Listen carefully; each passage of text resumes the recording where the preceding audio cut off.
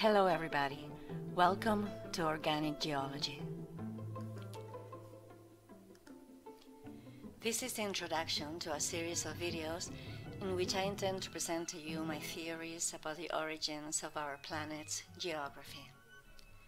According to Organic Geology, our planet's crust is made up of the scattered remains of petrified gigantic creatures such as dragons, snakes, reptiles, birds, and other unknown creatures that once roamed the earth, and now form the Earth's crust and its geographical features. They shape our planet's continents, islands, mountains, rivers, caves, and lakes. Since most of these gigantic beings died in a series of cataclysms millions of years ago, the remains are not well preserved and have succumbed to the forces of erosion. Their petrified carcasses are often found piled up on top of and next to each other, which make them sometimes hard to distinguish, especially in places with a lot of vegetation. In the areas where massive destruction took place, we find a morass of body parts revealing the creature's tissues and organs, which have transformed into precious minerals and metals. Although the whole theory might at first seem too far-fetched for you, I'd like you to regard it with the eyes of a child, leaving mainstream scientific dogmas aside. You will discover a new way of looking at our planet, and a whole new world will open up in front of you. In the beginning of time, snakes and dragons ruled the earth. But they were not alone. There were also all kinds of reptiles and beautiful long-tailed birds in their kingdom. They were beings of gigantic proportions and lived in a time when the Earth's atmospheric conditions were very different from today. Most of these creatures died following a massive electric plasma discharge produced by an approaching planetary body that wreaked havoc on the Earth. This near collision caused worldwide earthquakes, volcanic eruptions, and a global world flood which wiped most creatures off the face of the earth. Chaos and destruction reigned everywhere. All the earth's surface was covered in mud. The creatures that managed to endure the electric shock were unable to move and free themselves from the mud, so they remained stuck until they died. Only the smallest ones survived by climbing on top of the bigger ones, seeking shelter and feeding off their carcasses to be able to remain alive in a dramatically altered new environment. After some time, the waters eventually receded, which brought to light the lying corpses of these gigantic creatures scattered around every corner of the earth. However, their corpses didn't decay. As a result of both receiving a massive electric shock and being buried in the mud, they rapidly petrified. With the passage of time, this stone material hardened and formed our planet's crust and geographical features. As for the creatures that managed to survive the global catastrophe, they had to adapt to new living conditions, and they gradually diminished in size. The last creatures had become infinitely smaller in the end of their days. And sadly, the ones that remained alive were mercilessly exterminated by mankind.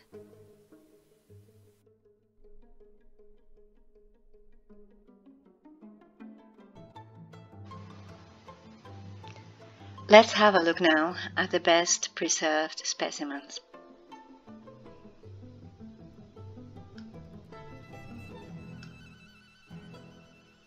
I think you might start to see something now. Alright, now we're getting closer. And you must distinguish here a head with a horn on its forehead. This should be the mouth, the neck, and here we see its forked tongue. Let's see it and examine it in detail.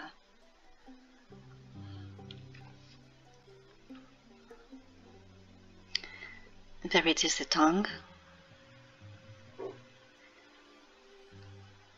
Alright, we're going to zoom out.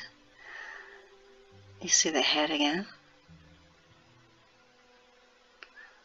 On top of it we see another creature. And we're gonna measure it.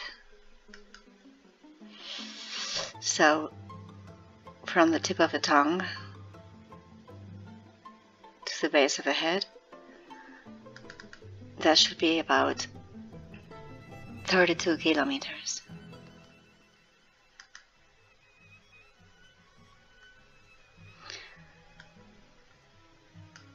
This over here should be the body. Perhaps the feet, the claws, they're hard to distinguish. But well, there it is, the salamander I call it.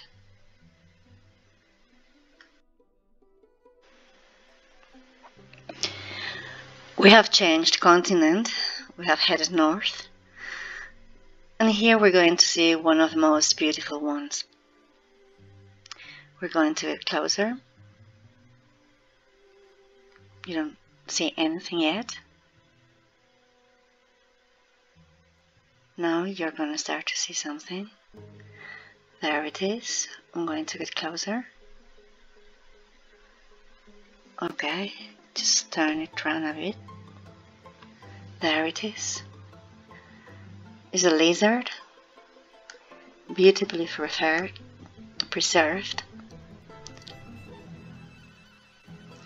Look at the scales that form its skin. The eye.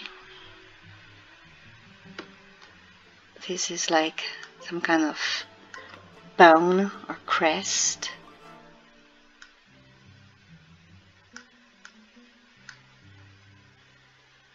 We're going to go further down and see its body. But the truth is that it's difficult to distinguish because it is together with many other beings.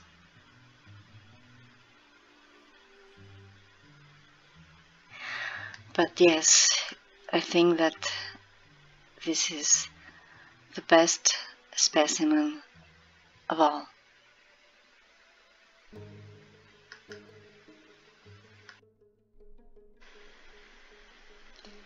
Let us examine now this other specimen. Here it is. It is not so well preserved as the others, but well, we're going to take a look at the head now.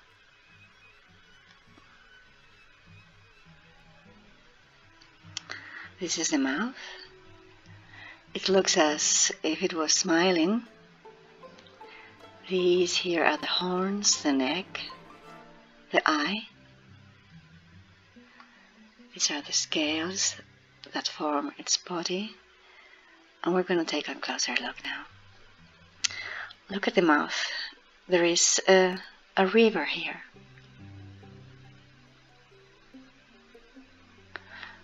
Look at the different scales. They're really nice preserved. Look at the eye.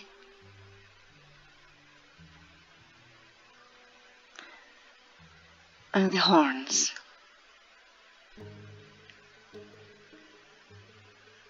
Very nice indeed. These are the scales on the spine of the monster.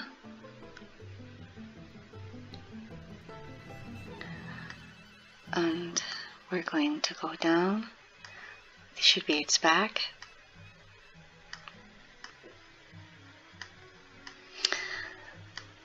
And this here, I don't know what it is really, if it is a wing or I don't know. I think it is a wing. And look, they look like feathers.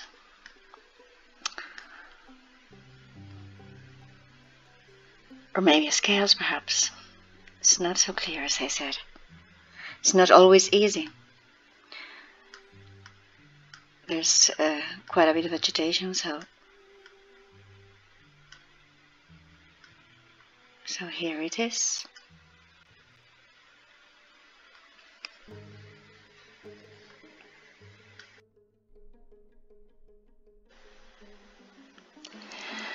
And this is going to be the last one for today. Do you see it? Okay. Do you see it? This wingspan is incredible. We're going to measure it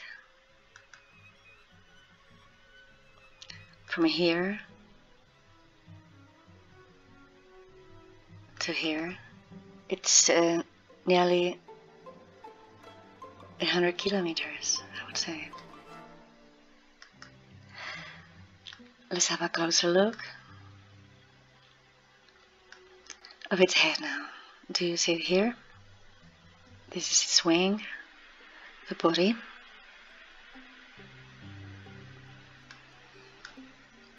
A horn, the nose, the jaw, the lower jaw, and this is the neck. We're going to get closer now. Look at the point of the horn.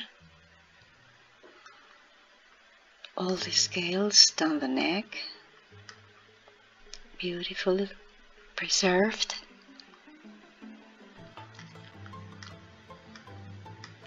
Look at all the fields. Let's look at the nose. Or what I think it is the nose, could be something else. Well, I don't know why, but it doesn't look like a nose to me.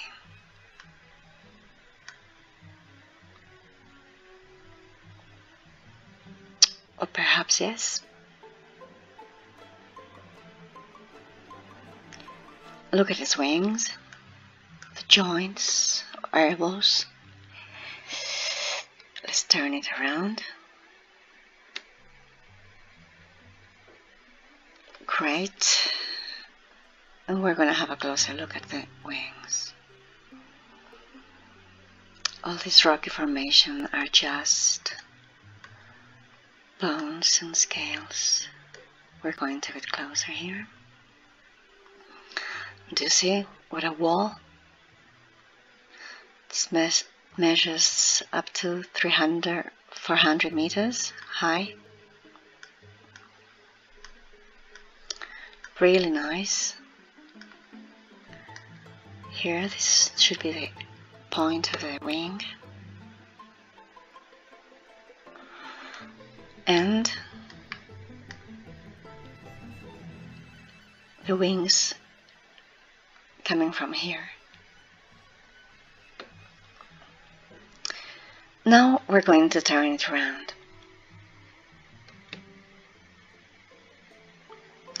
And we're going to see it from another perspective.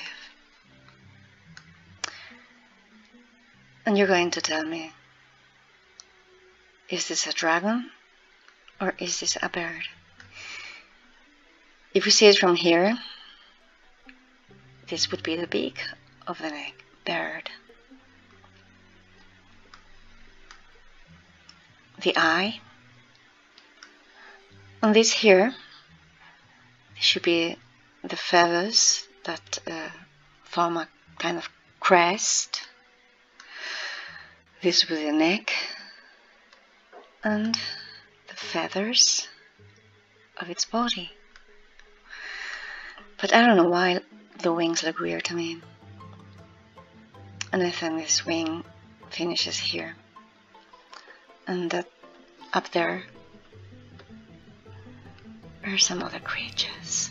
Well, but this is enough for today. Thank you very much for your attention. And if you're interested, get ready for more, because there are plenty of them coming. See you soon.